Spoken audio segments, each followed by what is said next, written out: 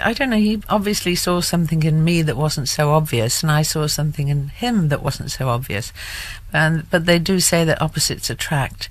And I think we had a situation where I just lost my father when I was 17. He'd lost his mother through a tragic car accident when he was 17. And I think that even though we didn't talk about it and I didn't know about it at the time, I think that must have drawn us together, because we had an empathy about tragedy. You know, it's as simple as that. But we were both creative. We both did artistic things. His artistic way was slightly different to mine. I did it by the book, he didn't. And I think that was just it. And then, of course, you know, he loved Brigitte Bardot.